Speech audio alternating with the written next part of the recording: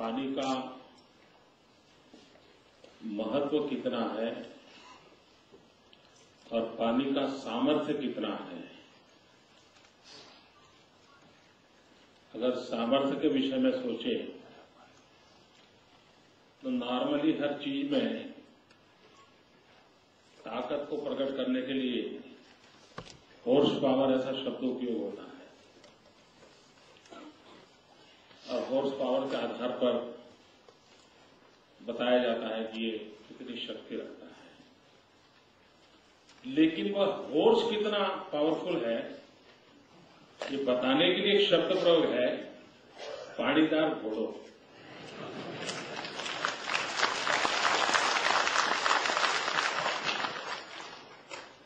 यानी घोड़े की ताकत भी उसका वर्णन करते समय पानीदार घोड़ों, यानी इससे हम अंदाज लगा सकते हैं कि पानी किस प्रकार से सामर्थ्य का परिचायक है।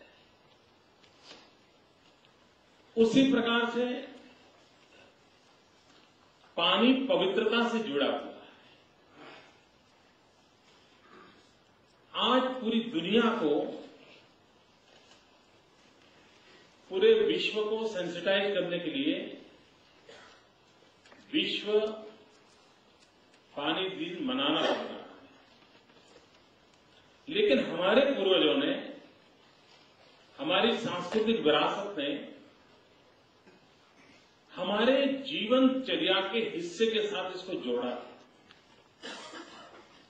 वरना क्या कारण था कि लोग नर्मदा की परिक्रमा करने के लिए एक एक साल अपना घर छोड़ करके परिक्रमा करते रहे?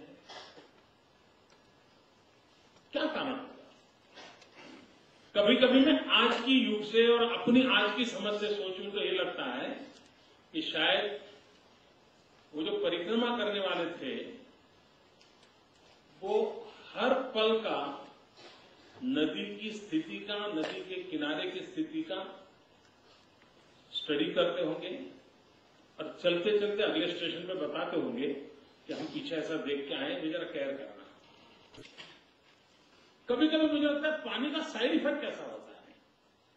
जब हम गर्ल चाइल्ड एजुकेशन के लिए पूरे गुजरात में अभियान चलाया, 2002-2003 से चलाया कि हमें किसी भी हालत में गर्ल चाइल्ड एजुकेशन में स्थिति बदलनी है। तो नॉर्थ गुजरात के कई इलाकों में जब हम जा रहे थे तो लोग ये बताते थे, माताएं, कि बच्ची को पानी भरने भेजे कि स्कूल भेजे, क्योंकि सुबह से बेटी को 3 किलोमीटर 4 किलोमीटर मटका लेकर के पानी लेने जाना पड़ता था और उसके कारण उसने अपनी बेटी की पढ़ाई छुड़वा दी। अब ये पानी का इंक्लूसिव कोर्स का हिस्सा है कि नहीं, वो तो हमारे रविंद्र धोड़के ही बताएंगे, लेकिन साइड इफेक्ट तो है, ये मैं बता सकता हूं।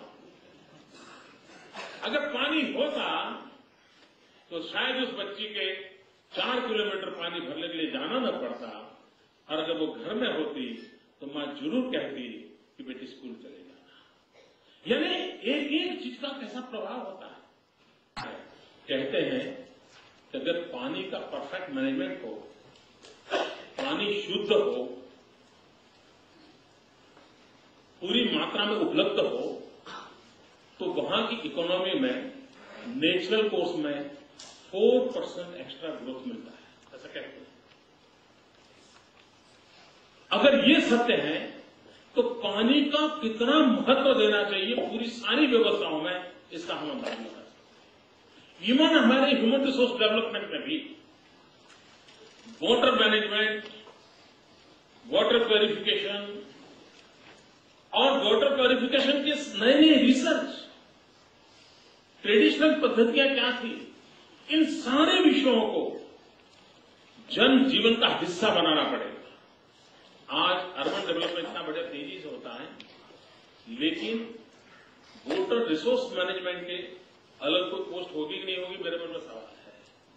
वाटर मैनेजमेंट की पोस्ट होगी कि नहीं होगी, मेरा सवाल है। क्योंकि ये इतना सरल था कि किसी ने उस पर ध्यान दिया नहीं। अब ये आवश्यक हो गया है इन सारी चीजों को इंस्टीट्यूशनल फ्रेमवर्क में लाना पड़ेगा, रूल्स एंड रेगुलेशन में फ्रेमवर्क में लाना पड़ेगा, और जीवन की और चीजों का जितना महत्व है उतना ही महत्व है जीवन में पानी को देना पड़ेगा, सभी व्यवस्थाओं में देना पड़ेगा। और इसलिए हम अगर इस प्रकार के सेमिनार में उस प्रकार से लंबे विजन से कैसे काम कर सकते हैं, पानी के प्रति लोगों को कैसे जागरूक कर सकते हैं, उसका अगर अभियान चलाने में सफल होते हैं, बहुत बड़ी सेवा होगी। अब एक चर्चा करते रहती है कि पानी पहले कि वृक्ष पहले। लोग कहते हैं जंगल होंगे तो वर्षा होगी, कोई कहता है पानी होगा तो जंगल होंगे। हमारा नर्मदा का झगड़ा यही चलता है।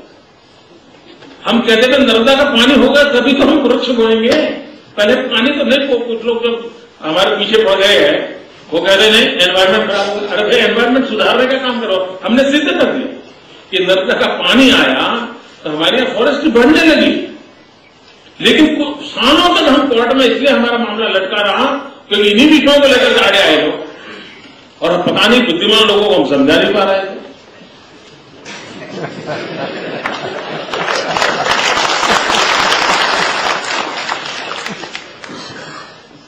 और इसलिए चर्चा चलती रहती है कि पहले पौधा कि पहले पानी।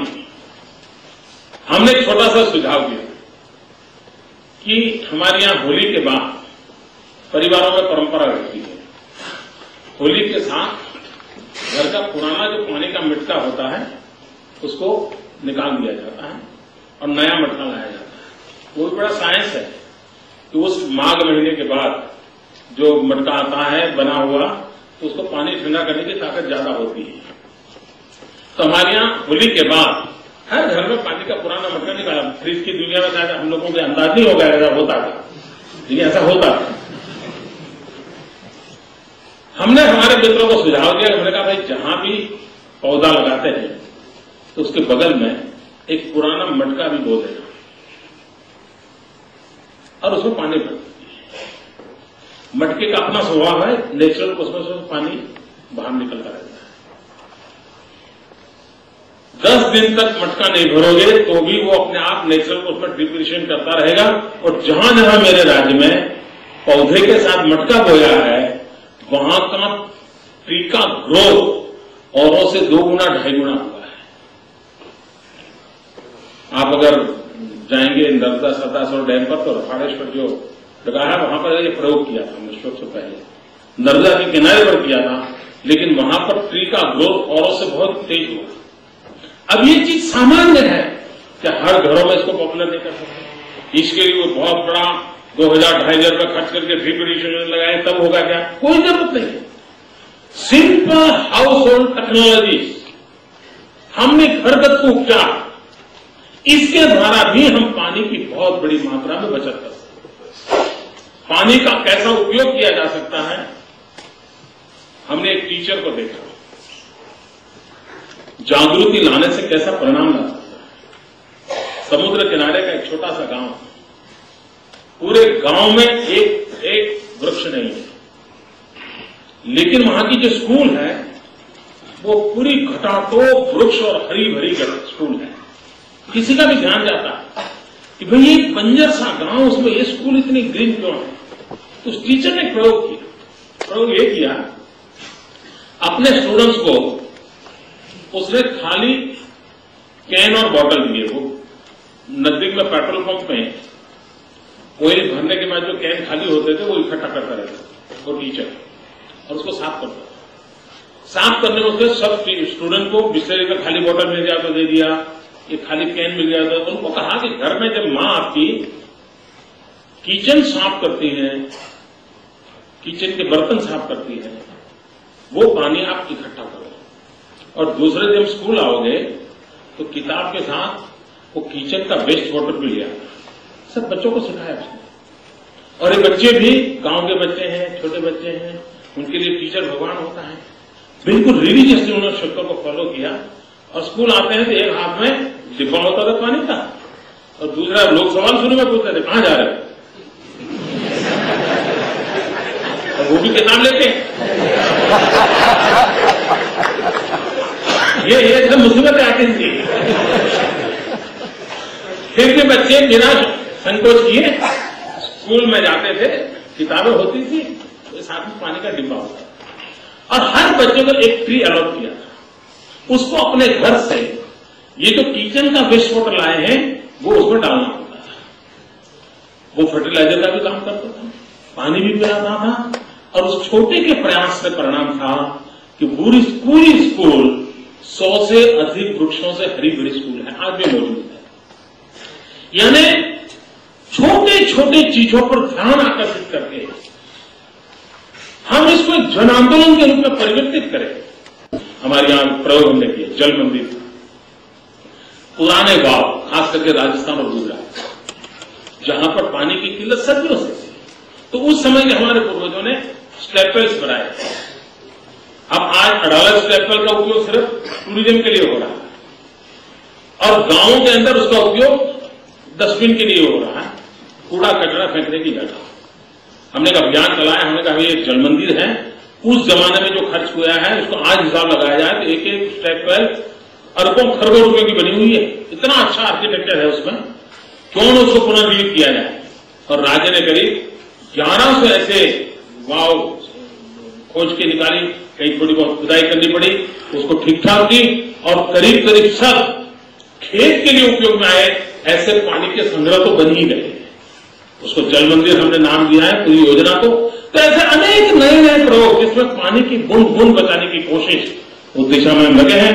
मित्रों, ये 2 दिन का सेमिनार और आने वाले पूरे महीने पर जल शक्ति अभियान जो चलने वाला है, गुजरात की गोल्डन जुबली ईयर में इस माह को हमने पानी के संबंध में समाज जागरण का और पानी के संबंध में नए नए गोल अचीव करने का अभियान चलाया है।